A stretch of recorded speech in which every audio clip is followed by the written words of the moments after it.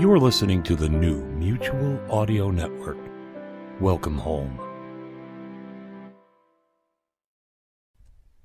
The following audio drama is rated PG for parental guidance. Sonic Summerstock Playhouse.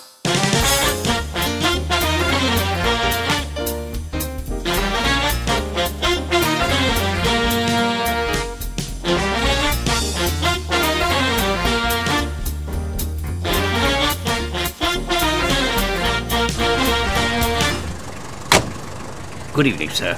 Oh, you can really feel autumn in the air, Maurice.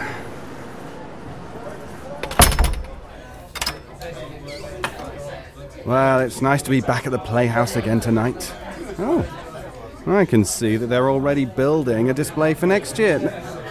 No, wait. Oh, hello.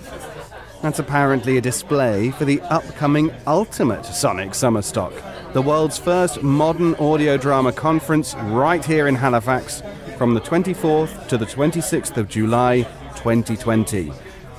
It looks like they're building the ticket box all this week at mad-con.com. I know that Jack and Brian have been hard at work, and now Matt Leong has volunteered his artistic wizardry to help provide the graphics and colour to the site. This should be an exciting new launch.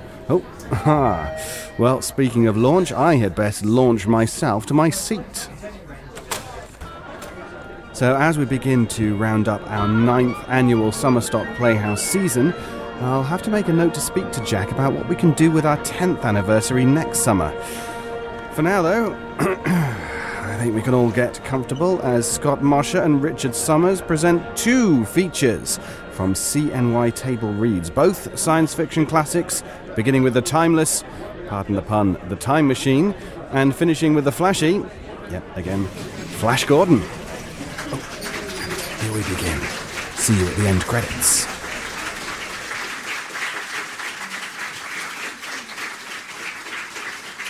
Tired of the everyday routine? Ever dream of a life of romantic adventure? Want to get away from it all? We offer you Escape. Escape, designed to free you from the 4 walls of today for a half hour of high adventure. Escape with us now to the year 100,080 and a world where beauty and terror live side by side. As H.G. Wells describes it in his immortal story, The Time Machine.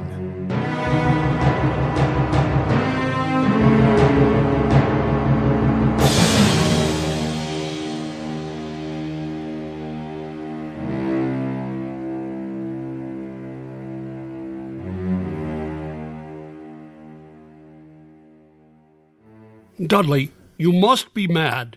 A time machine? Yes, my friend, a time machine. This thing? This very thing. This contraption? This framework made of quartz and bronze and ivory, with its levers and its dials and its nest in the middle. This is the result of 3 years of hard work? I promise you, fella, that on this machine, a man can go wherever he likes in time. By working these levers, a man can choose his century, his year, his very day. Oh, for really, old man? Time is only a kind of space. If we can move about in all the other dimensions of space, why not in time, too?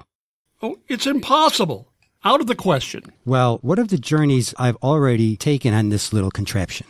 I'm afraid you've been having a bad dream. Very well. You shall have proof, my friend. How? Just climb on, fella. Sit in the seat beside me. Face these ivory dials, and I'll take you for a little spin. Well, you mean right now? Right now. In case this thing should take off like a flying red horse, are there any preparations? No, fella. You won't need any luggage on this trip, not even a toothbrush. We'll be back here in my laboratory in less than a minute. All right. I'm on. Now what? Hold tight. It sways a good deal. I'd hate to lose you. I can't be frightened, Dudley. Then you're braver than I am. Tell me, what time is it? It's, just 12 noon. Before we start, I want to adjust this control a bit. Is everything shipshape? Tell me, did you notice anything just then? Only a noise. A humming noise. Nothing else. What time is it? You just asked me, old man. It's 12. That's odd. My watch says 11 o'clock.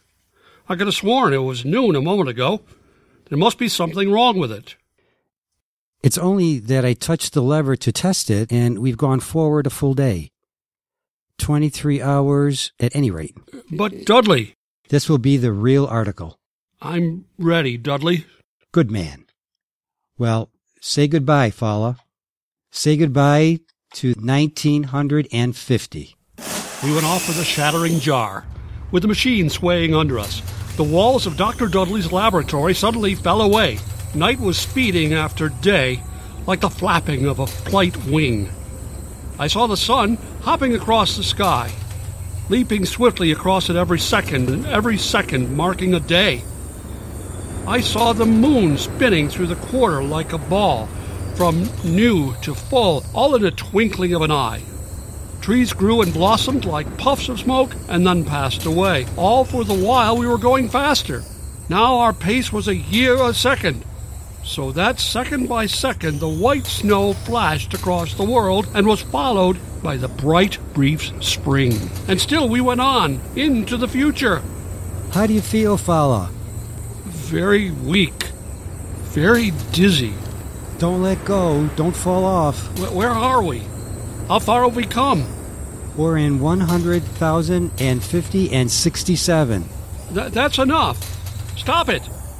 I can't stand it anymore. Stop it. Fala, you all right? Yes, I believe so. No broken bones. What happened? Not sure. Must have stopped too suddenly. Where are we, Dudley? Look around for yourself. A wide lawn, a beautiful, vast garden. I mean geographically. Just where we were when we started. Where my laboratory stood. And the year, Dudley? What is the year now? 100,080.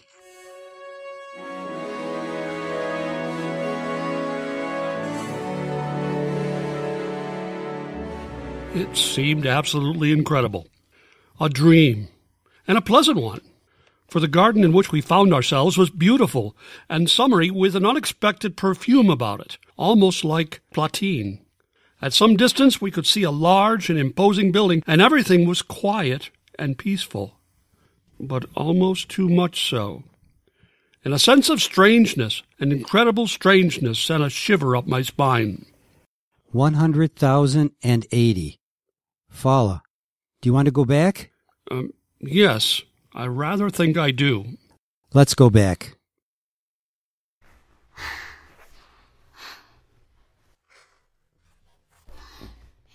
Dudley! From over there, in the bushes.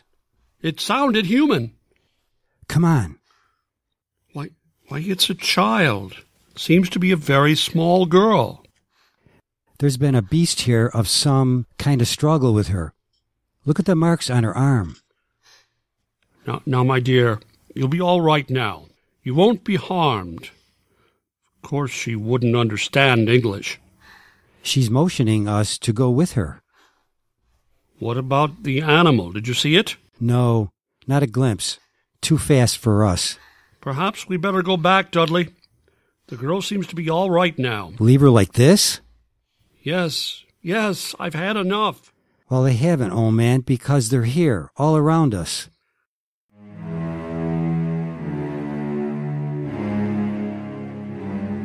They had crept up on soundless feet to surround us. The little people of this era. And the girl we saved was not a child, but a full-grown woman. They all stood 4 foot high in simple tunics. Beautiful creatures, but terribly frail, with a plump and soft kind of frailty. They were like eerie figures in a dream, and all we could hear was the rustling of their clothes as they circled happily around us, their faces weaved in smiles. Why, they're not savage at all. They're very loving and gentle little people. Yes, There's something terribly wrong with them. Well, how do you mean? They seem to have the minds of 5-year-olds. Well, how do you expect them to be? Far ahead of us, of course. Incredibly ahead of us in knowledge and science. Look at them. Children.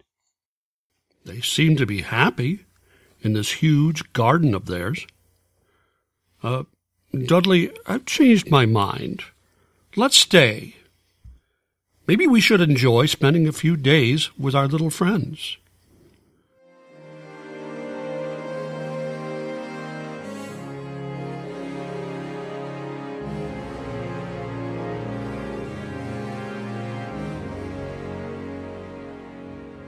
The little people led us home into their valley. They lived in colossal buildings, sleeping all together in one huge hall, eating in another, playing and frolicking in the sunshine. And we lived with them for days in utter contentment. One afternoon, Dudley and I walked along the banks of the great river.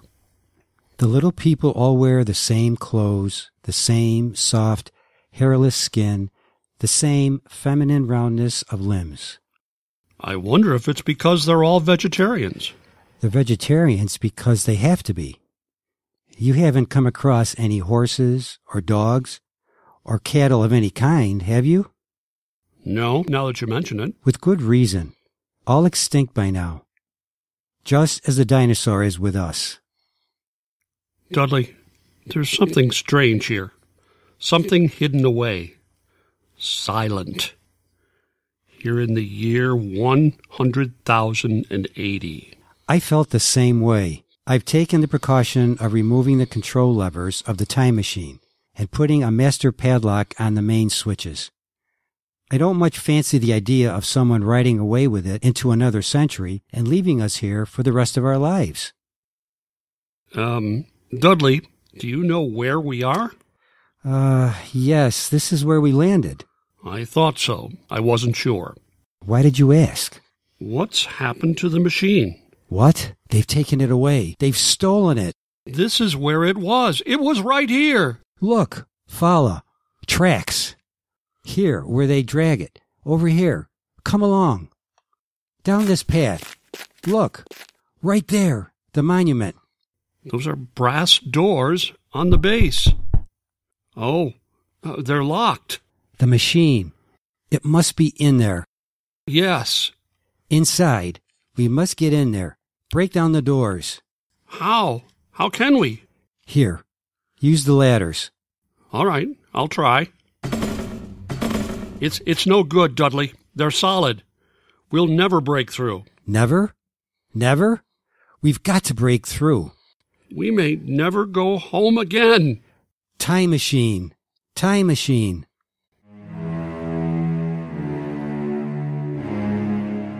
We were caught in the year 100,080. The time machine was gone. The brass doors of the monument held. Our retreat was cut off. The thin line by which we could make our way back home, back to our own time, our own people, back to 1950. And we had no way of communicating with the little people, of asking them what they had done with the machine. There was nothing hostile in their attitude. They were more like simple, wondering children. Only one, the young woman, Wena, whose life we had saved on the first day, became really friendly. She went with us wherever we walked and brought us garlands and flowers and slept near us at night in the hall. And we in turn had taught her a few words in English. Now we redoubled our efforts, like men racing against the clock, so that we might speak to her and discover the secret of our immense loss. We were talking to her one night after the others had gone to sleep. No, not we. Dudley, no. How can you be so sure your people didn't steal the machine? Aren't there any thieves among them? Are they all perfect? Not so loud, Dudley. You'll wake them. Besides, she doesn't understand. The thief must be sleeping somewhere in this hall. Weena, they take machine. No, Dudley, no. Who then? Who? We are friends. Yes. We must have machine. Yes, Dudley, yes. Who took machine? Other people? Not yours? Other? What about those doors, Winna? Doors. Open? No, no. Weena, machine. In there, must open. No, no, not open. All right, go to sleep. Get some rest. Yes, Dudley. What's to become of us, Fala? Are we caught here in this century to spend our lives with the little people and their secret? We'll go back to the monument tomorrow. We'll find a way of breaking in. Good night, Dudley. Dudley? Dudley? Yeah? Did you just... There it was again. What? Something on my face. Cold. Filthy to the touch. On my face and in my hair. It's cold. It's death, Dudley. You're right. There's something in here with us. Smells of the grave. What was it? I don't know. But look at them. Look at the little people. It's as though they've been stampeded. Let's get out of here. I want some fresh air.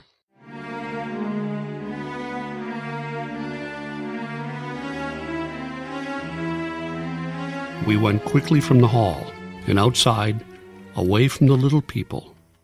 The moon was full just overhead, and it was close to dawning. There was a faint sound speeding close behind us, and we turned, our nerves ragged, our muscles tensed, but it was only Weena, coming swiftly to join us. Dudley, I'm afraid. Dark. What do you mean, Weena? Dark? What? Then there is something. Dark things. Dark places. Night. Why should they be afraid of the night, Dudley? It's not the night alone. Dark place. That's our clue. Perhaps it's something underground.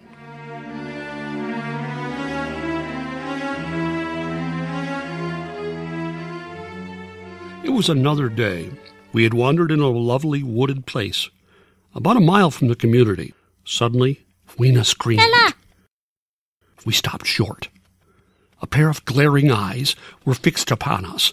As we stood there petrified, the thing, a little ape-like figure, rushed across our path and disappeared in the clearing about 30 yards away. What was it? I couldn't see it too well. It seemed to be a dull white with white hair on its head and on its back. It looked like a small ape. It was running on all fours, with its arms held very low. Weena, what was it? Morlocks. A Morlocks. Who are the Morlocks? Where are they? What are they? Weena, tell me. No. Let's go over and see where it disappeared. Come along, Fala. In the clearing we found a round, well-like opening. Dudley and I leaned over and looked down a deep shaft. A small white creature was retreating down a ladder in the well. Like a human spider, its large white eyes watching me as it went swiftly down. Then it disappeared in the shaft. Fala, did you see it? Like an ape. Yes, but also like a man. So there are two species of men in this world. Yes. The little people above the ground, and this obscene thing, this bleached monster below. That white look, common to animals that live in the dark, like huge rats, like worms that are cold to the touch. I know, because they've touched me. Fala, you can feel the air being sucked down into the shaft? Yes. The earth must be tunneled enormously here under our feet. These monsters must live in the tunnels. I think we know now who stole our time machine. Yes, then... Then we'll go down and have a look. No, not go. Why not, Weena? Morlocks, you never come back. We must have our machine, my dear. You wait for us here. No.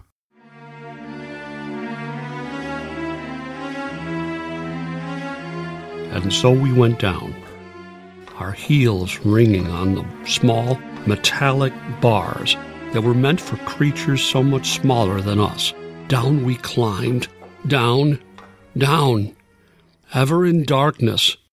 ever, it seemed, into the center of the earth, into the core of the world. How much longer? We won't know until we reach the bottom. Can't be much further. Do you hear that? Like machinery. We're almost there. Thank heaven for that. All right, Fala. I'm on the bottom. Come along. Just a few more steps. Now give me your hand, Fala. Good. We're here. Yes. In the land of the Morlocks. Do you have a match? Yes, here. There seems to be a large vaulted cabin at the end of this passage. What do you suppose they'll do if they catch us? I have no idea. Better take care not to be caught. Ah, another match. That throbbing noise.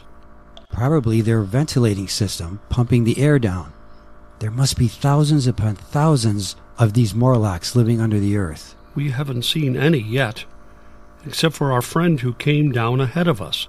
Why do you suppose they wanted our time machine? I think they wanted us, not the machine. And we've come to them. We must. It's our only chance, Fala. If that noise does come from air pumps. Yes? Why, it's so stuffy here. So oppressive. Dudley, what's that smell? Blood. Light another match. Dudley, look straight ahead. On the white metal table. Set for a meal. Yes, with a small haunch, meat. We know that the cattle are extinct. Then what do they feed on, these Morlocks? Don't you know? Yes, I know. Oh, another match. Yes, right here. Dudley, I have no more. I've used our last match. All right, we'll have to go back. We know the secret now, anyway. Morlocks, living here underground, that are masters of this age. And our friends up above are fatted cattle, fed by the Morlocks, clothed, supplied, and housed until the day when they're cut out of their herd and brought underground as food. This is the future you're looking at. This is what we men of the 20th century shall come to. Dudley! What is it? I felt hands! Cold hands! Take one of these ladders. Yes, give it to me. Use it as a weapon. Lash out against it. Follow. They're here beside me. Use the ladder, man. Use the ladder. They're all around us. This way. Follow me this way. Back this way.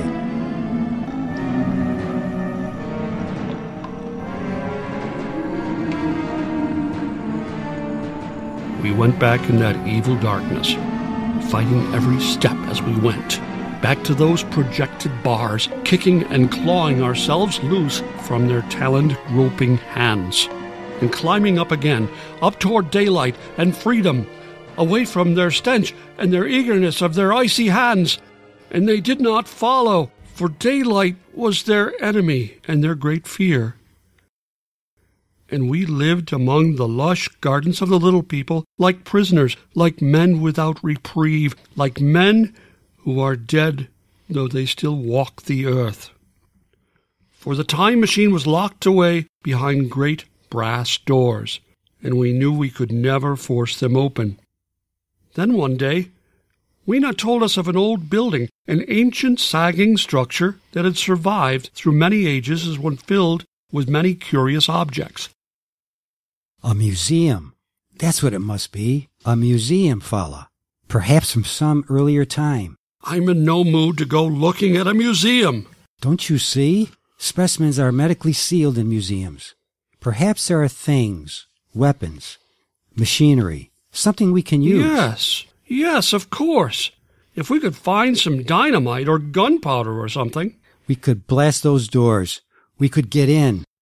Where is this place, Weena? This old building that no one ever goes near. I take you. It not far.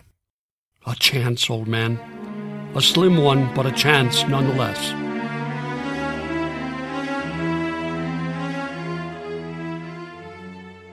All day we wandered through the great ruined halls. The building had been deserted, unused for perhaps a century. The childlike men of the time had long ceased to care about anything but their own personal comforts. It was late afternoon and growing dark when we came upon the chemical section. We had found nothing useful to us until then. Now came the worst disappointment of all. And it's dust. All of it. It's been dust for centuries. Another dead end. It's hopeless. We were out of our minds to hope that nitrites would retain their form for 100,000 years. We go now, if nothing here? Wait, just a moment. There's something in this case. Well, you can break it with your lever. Stand back a little. A box of matches, medically sealed. Wait, let me see it. Why, they're perfect. They're not even damp. What should we do with them? Burn down those brass doors? Well, you'd better keep them. You can't tell. Fala. What? On the floor. You see them? Small, narrow footprints leading away into the darkness at the end of this gallery. Dudley! We better go. Pick Weena up and carry her. We're going to have to make a run for it. Now don't be frightened, my dear. It'll be all right. Go on, run. We came out of the gloom of that place into the deeper gloom of dusk, and suddenly we saw we were trapped. All around us were the Morlocks. They were there by the thousands, surrounding us and coming closer. The long, even line of deadly white, their eyes blinking in the half-light, their tiny mouths alive with appetite. Fala, the matches. I have the matches. Light a fire here. The forest is dry. Hurry, man. We'll have an inferno here in a minute. Our little friends don't like light or heat. The fire leaped high to the heavens, and the countryside was ablaze. The Morlocks turned in fear, blinded by the glare. Some of them plundered into the raging flames, and the rest faded away like a fog. Dudley had left a narrow passageway for our retreat, and we fled down a long corridor of leaping flames and blistering heat. We fled towards safety to the community of the little people. As we ran, we passed the huge monument with its great bronze doors that were locked tight in our time machine. And suddenly, in the glare of the distant fire, we saw something that stopped us short. They're open, Fala. The doors are open. No, not go in. Dudley, no. It's a trap. They're waiting for us inside. Waiting or not, we're going in. Dudley, it's suicide. It'll take me 1 minute to screw the levers on again. Then I touch them and we're away. All right. I'll try to give you your 1 minute. Good boy. No, no go. No, leave me. Now you, my dear, you hold tight around my neck. You're coming home with us. All right, let's go. Wait, look, the machine. They haven't harmed it. I don't see them yet. Come on now, quickly. The doors, Dudley, they're closed.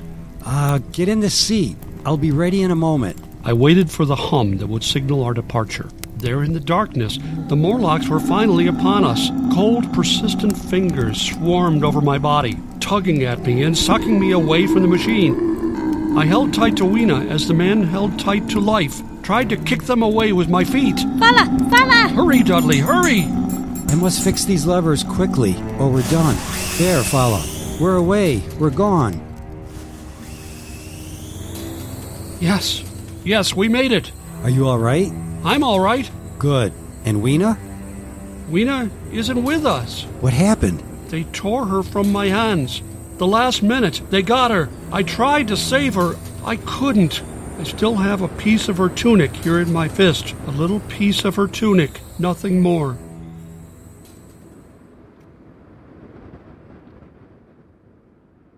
And so we came home again. Back into the very minute in which we'd left.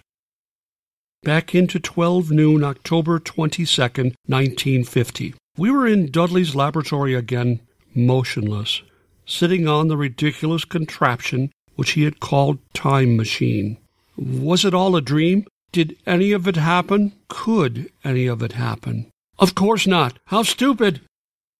Then what of this? What of this piece of thin, green silk I hold in my hand?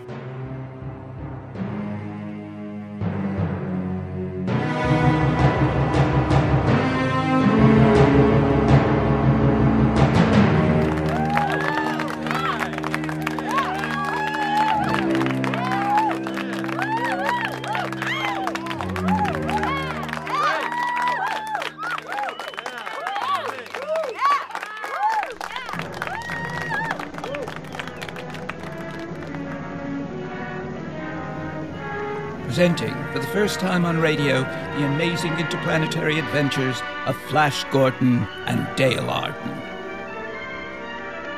These thrilling adventures come to you as depicted each Sunday in the Comic Weekly, the world's greatest pictorial supplement of humor and adventure. The Comic Weekly, now printed in 12 tabloid-sized pages, each page in full 4 colors, is distributed everywhere as part of your Hearst Sunday newspaper.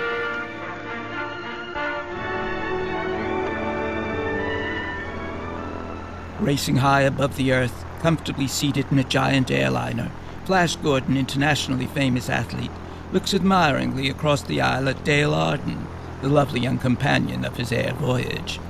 The minds of both are intent on the terrible destruction which for many months has been approaching the Earth with terrific speed. The new planet, hurtling through space directly in the path of the Earth. Suddenly, there's a violent jar.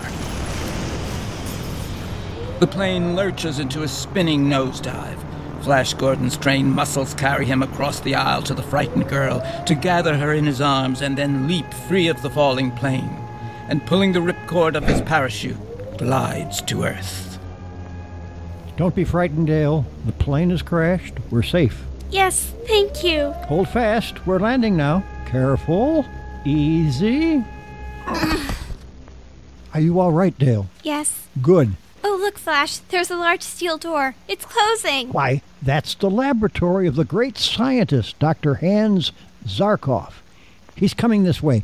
I'll call him to help us. Doctor! I hope you'll pardon us for breaking in on you so unceremoniously, Doctor, but you see, we had to bail out. I see you for what you are. Spies, come to steal my secrets. But I have the answer for that. Come with me. Put the gun away, Professor Zarkov. The man is mad, Dale. We'll have to humor him. All right, Professor, all right. We'll come with you. Get down this ladder. Into this tower. Down, I tell you. All right, all right. There now. We're in my rocket ship. And in 10 seconds, we'll be on our way to the new planet. We will all die. Die for science.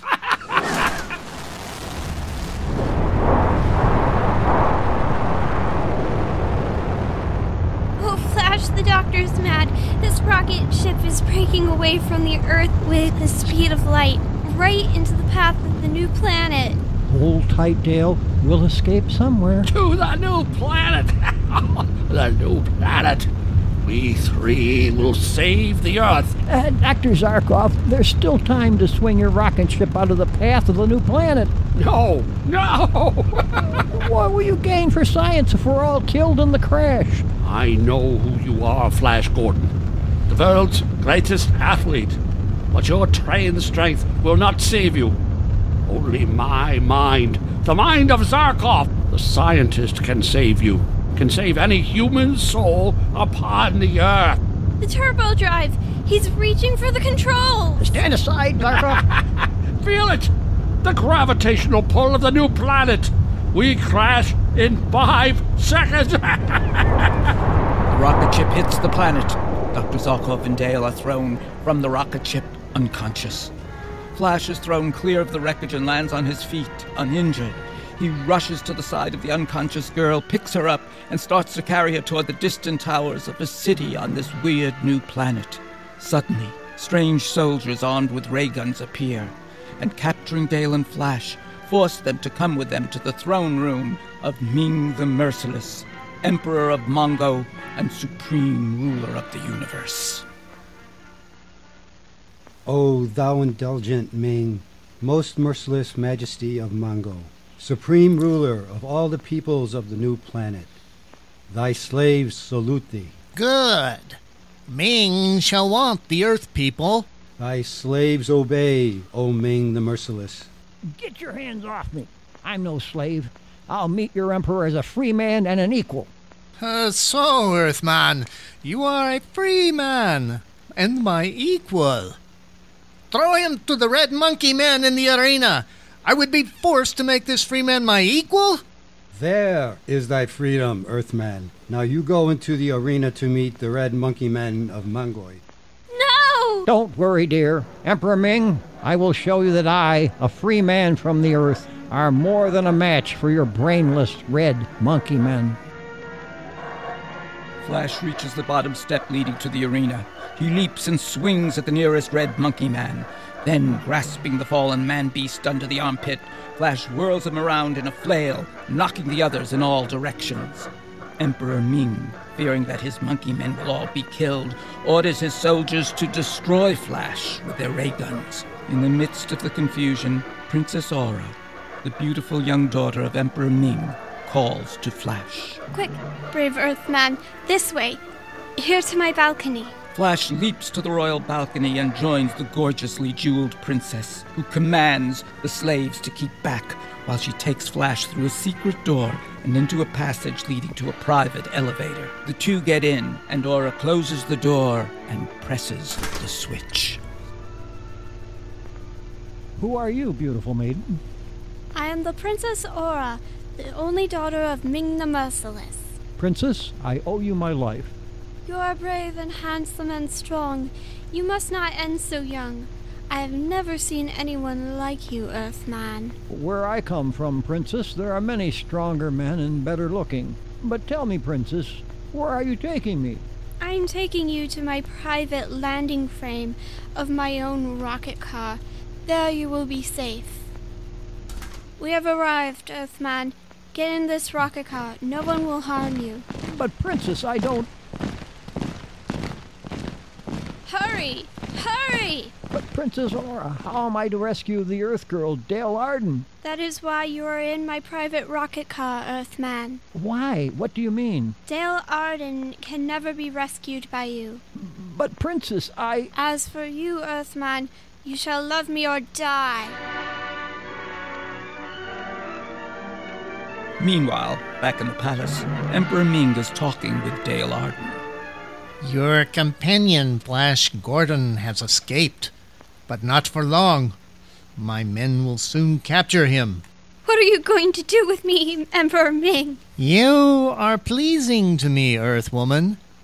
You will become my wife. Never! I do not love you. We men of Mongo have no human traits. No love, no mercy, and no kindness. Whether you love me or not makes no difference. You shall become my wife as soon as the ceremony can be arranged. Your Majesty, look into the space geograph. Our city is being bombarded by the space gyros of the Lion Men. The Lion Men? Order the entire space fleet to attack.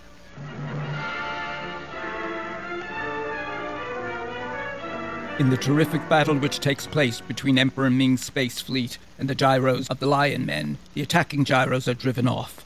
The rocket ship in which Flash Gordon had been held captive is destroyed, and Flash is thrown to the ground, unconscious. He opens his eyes to find himself staring into the great bearded face of Thun, Prince of the Lion Men. Thun lets his great sword fall as he sees Flash Gordon's white skin. Who art thou, white-skinned youth? Speak. Answer me before I cleave thy white body in pieces. Art thou a new kind of soldier of Ming the Merciless? I am the sworn enemy of that fiend Emperor Ming. He has captured a girl who is from Earth like myself. I live only to rescue her. An Earthman, thou sayest? Yes. And an enemy of Ming the Merciless? That's right. Tell me, are you friend or enemy? I am Thun, Prince of the Lion Men, hereditary enemies of the men of Mongo. If thou would accept me as thy friend, Earthman, I will gladly join thee against Ming the Merciless. Here's my hand on it then, Prince Thun. Good. What is thy name, Earthman? I am called Flash Gordon upon the Earth, your highness. Call me Thun, friend, and I will call thee Flash. Friend Thun, do you know how we can gain admittance to the palace that we may rescue Dale Arden? Come, I will show thee a secret way into the palace. Good. The Emperor Ming is away pursuing my gyro fleet. We may be able to rescue the Earth Girl before Ming's return. Flash Gordon and his powerful newfound friend go first to the space gyro of Prince Thun, and there they gaze intently into the thought projector, in which they not only see Dale Arden captive, but they also have revealed to him a secret way leading into the throne room of the palace. The secret passage is known as the Tunnel of Terror because of the deadly beasts which lie within its gloomy walls. Fighting each step of the way, Flash and his new friend Prince Thune finally find themselves within the palace. A door with great steel bolts stands before them. Quick, Thune, this door must lead directly to the center of the palace. From my memory of the palace, I should say that beyond this door is the great throne room of the Emperor Ming. All right, then. Here we go. Ah, there. You're right. Thune, it is the throne room. Yes, this great statue before us is the god of death, which stands at the top of the altar steps, directly behind the throne of the Emperor. Listen, Thune. What's that? By the great god Pao, it is the royal wedding procession. Ming the Merciless is taking another bride. He's coming up the altar steps, Thune. I'm going to look around the idol. To look around the idol means death. Thou must not. Come back. Come back, Flash. Save yourself. I'm going to rescue my Earth friend, Dale Arden. She's being forced into a marriage with Ming the Merciless. Prince Thune of the Lion Men does not save himself at the expense of his friends. If thou must die, I will die fighting with thee. Dale, this way, Dale. After them! This way, Dale. Down this passage. Earthling, and as fast as you can run. Quick, you! They're swarming the altar steps. Help me topple the idol over on them. Now! 1, 2, 3!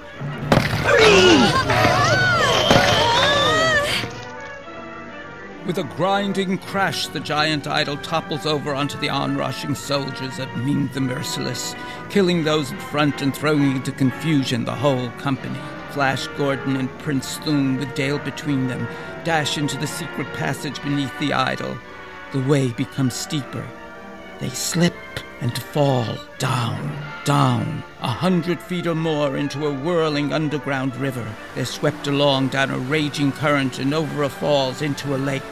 With the powerful strokes of a champion swimmer, Flash sets out for the shore, towing Dale by the hair. They reach the shore, and as Flash reaches down to drag Dale to safety, she screams and disappears beneath the calm surface of the lake, clutched in two powerful green scaly arms. With no thought of his own safety, Flash Gordon dives to Dale's rescue and finds an adventure stranger than any which has gone before. Follow the thrilling adventures of Flash Gordon and Dale Arden each Sunday in your Hearst Sunday newspaper. You will find them graphically portrayed in full-color pictures in the Comic Weekly. Only in the Comic Weekly can you follow the escapades of the Katsunyama Kids, those perennial rascals, or thrill to the adventures of King of the Royal Mounted. Only in the Comic Weekly can you enjoy the good, clean fun of Bringing Up Father, Tilly the Toiler, Way Out West, The Little King, or in the language of his hillbilly friends, those clean catawampus over the bodacious goings-on of Barney Google.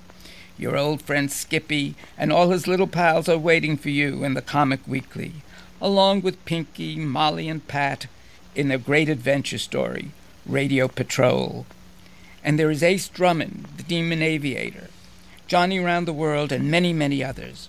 Be sure you get this big 32-page all-color Comic Weekly supplement with your copy of next Sunday's Hearst newspaper. And don't fail to listen next week to the continuation of the amazing interplanetary adventures of Flash Gordon and Dale Arden.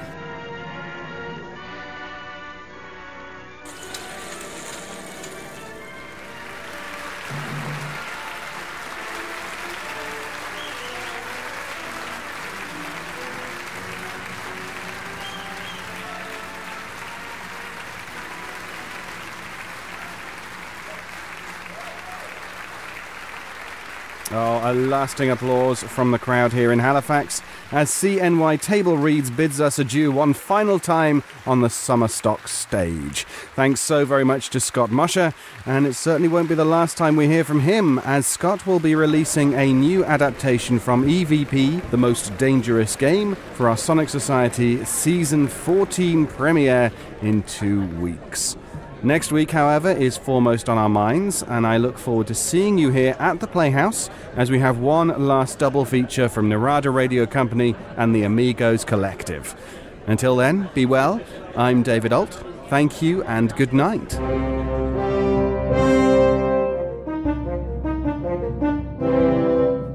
And that's this week's performance for the 2018 Sonic Summerstock Playhouse. All productions, performances, characters and scripts presented in the Playhouse belong strictly to their copyright holders, and no copyright infringement is assumed or intended. The Sonic Summerstock Playhouse is part of the Sonic Society podcast and Electric Vicuna Productions. Any shows that continue their run must have explicit permission from all parties involved. The Playhouse theme was written and performed by Sharon B. Join us next week at the Playhouse for another classic performance. I am your announcer, David Alt. Good night.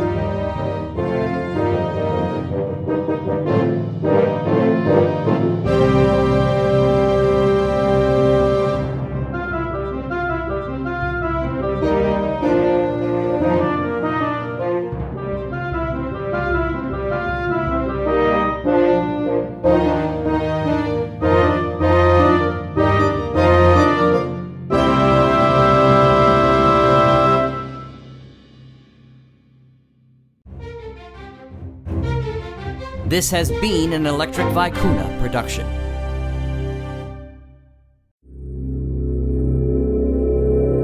Chauncey Haworth, Mark Slade, and Lothar Tuppen, the demented minds behind the Twisted Pulp Radio Hour, bring you Twisted Pulp Magazine. A journey beyond surreality to worlds you never knew or hoped existed. Worlds of the supernatural. Worlds of dark satire. Worlds of nightmarish futures. Twisted Pulp Magazine. If you thought the 21st century was weird enough already, think again. Twisted Pulp Magazine. A step beyond your grandfather's pulp. Available at digitalvaudeville.com. That's digitalvaudeville.com.